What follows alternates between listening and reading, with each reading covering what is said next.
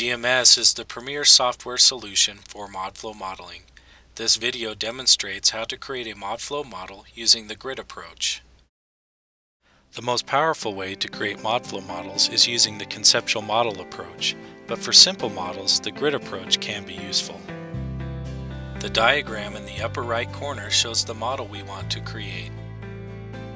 We start by creating a grid and specifying its size, the number of rows, columns, and layers. Then we create a new MODFLOW simulation and turn on the packages we want to use. We specify the top and bottom elevations for each layer.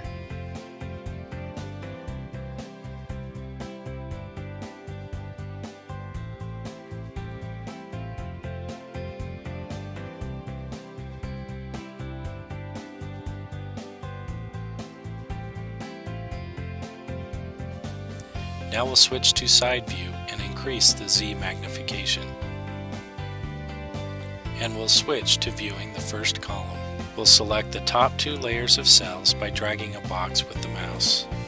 Then right-click, select Properties, and change the eye bound to Specified Head. Going back to Plan View, we can see the symbols showing the specified head cells. If we look at the grid from an oblique view, we can see the symbols along the left side of the grid in the top two layers.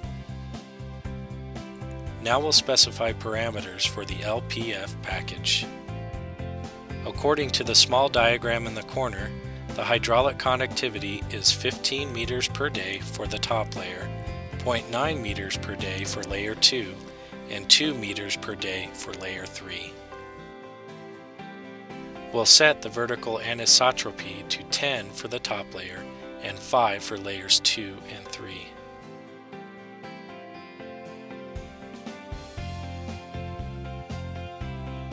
We also changed the layer types for layers 2 and 3 to confined layers. Now we'll create the drain in the middle of the grid. We click on the grid cells to select them, then right-click to open the Sources and Sinks dialog. Add drain BCs, enter the drain elevations, and assign them all the same conductance.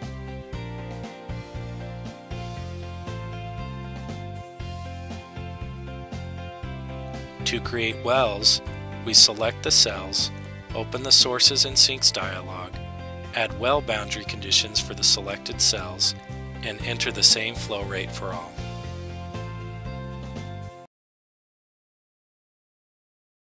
We switch to viewing layer 2, select two cells, and create wells in them in the same manner.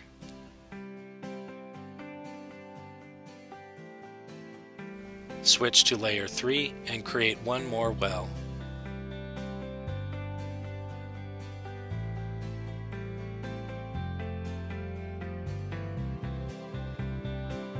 We're about done, so let's run the model checker to see if we have any obvious errors in our model. Notice that GMS warns us that recharge is set to 0, and we indeed forgot to specify recharge. So we'll do that now by opening the Recharge Package dialog and specifying a constant value for the entire grid. Now we're ready to save the project and run MODFLOW. The model finishes quickly. GMS reads the solution and contours the head solution. And that's it. With GMS, it's easy to build MODFLOW models.